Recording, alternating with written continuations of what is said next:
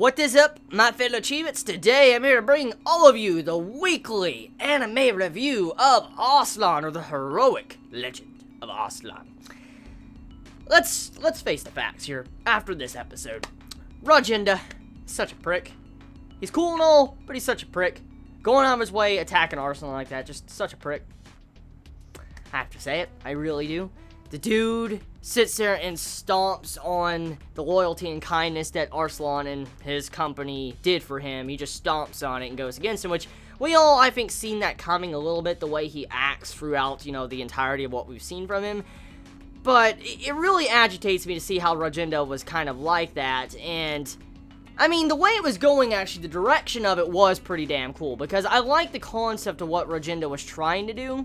Like, his entire motive of attacking Arslan was to teach Arslan to be a better ruler. That's what Rajenda's motive was when it came to why he did what he did in this episode. But at the end of the day, he didn't accomplish what he wanted, and so he failed, he fucked up, and then Narsus outsmarted him, which leads into something I do want to talk about, which I'll probably say that for just a second.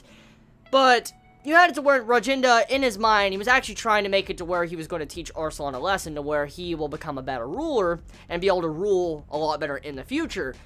But that was stopped short because of Narsus. See, I like Narsus. Narsus is a very, very good character. I like him. I like his intelligence. I like his persona. The way he carries himself throughout the series is a very cool character. I'm not going to put Narsus down for that. What I will, however, say is one thing I have noticed about this series is that Arslan and his company cannot fail. They cannot fail.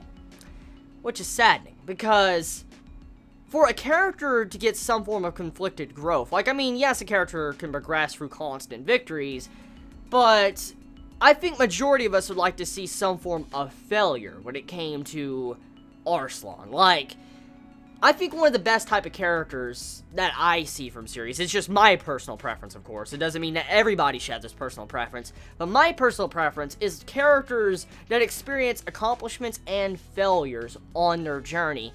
And so far throughout the journey of the Heroic Legend of Arslan, Arslan really hasn't experienced many failures, or barely any failures that's worthy of note, that is considered, holy shit, that's a fucking failure.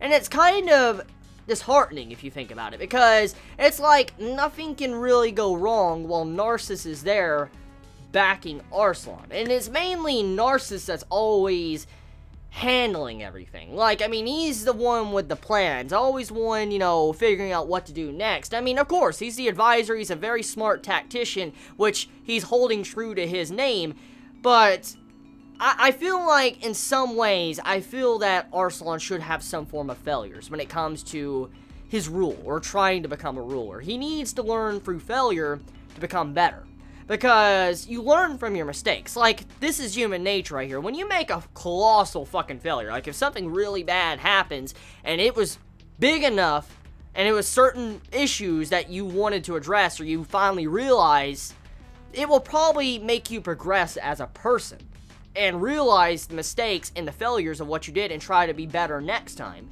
And that's what Arslan needs. I mean, he's a really cool, and he's wise in some extent, but he needs some failure. Because after seeing this episode of how nothing can really go wrong, that's just something I really crave. I really crave some form of failure. Maybe a mutiny to some form of betrayal. Well, mutiny and betrayal is kind of the same thing. I don't know why I said that. But, I mean, I just hope that there's something. But for now, the episode, back on topic to this episode, Arslan this week, it settles the arc that we have been on. It officially ties up the arc between Rajenda, his brother Gardevi, and then Arslan helping them out. This episode officially concludes that arc, which is good because we can finally move on to what is really going on to the kingdom, which I highly doubt that's going to get settled at all when it comes to this season of Arslan, because, well, I mean, the series is almost over. Season 1's pretty much damn over.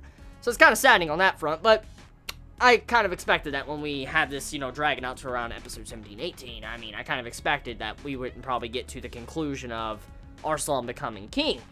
So for now, though, seeing what happened to Gardevi, like how he got executed, his head got chopped off, I don't know how to feel about that. I really don't, because, I mean, it's a realistic manner of the way it was portrayed, and I have to give props to this episode for actually showcasing something realistic like that, because even though the father, in his heart before he died, his best wishes, he wanted to have it to where his sons could come together and have peace. That's what the father wanted, and I understand that. I mean, what father would want his sons to fight when he dies and continue to fight and try to kill each other? I mean, I don't think majority of fathers would like that unless you're someone from, you know, Gangsta, you know, the piece of shit father from, you know, Gangsta, today's episode, you know, Warwick and Nicholas's father. But enough of that. The point still stands, though. I understand the wishes of the father, but the way Rajendra handled it, it was realistic. Because, you know for a fact, the type of person Gardevi was, and the way he acted, how he sneered and then went after Arslan, he was said and done. He was done. Because he was going to eventually try to start a rebellion, an uprising. He was that type of person. He was that type of person that wouldn't let bygones be bygones. He would come back for his vengeance. That's what the type of person Gardevi was. And so Rajendra nipping the bud at its source kind of shows the opposite reflection of what is going on with Arslan. See, Arslan has let multiple people escape. He's let Rajendra walk away multiple times already, twice. And then, you know, Jaswant, he let him walk away as well, too. And so, if you think about this, Rajendra is the exact opposite of Arslan, the way it was showcased. See, Rajendra is very cruel, but very stern. Arslan, he's stern at some ways, but he's very kind and compassionate. He'll let his enemies free. And we get to see a very good example of the differences between their rulings with this arc, actually. But that's about it. So tell me your thoughts in the comments below. You all have a wonderful day or night wherever you live. Please be safe. Chibi out.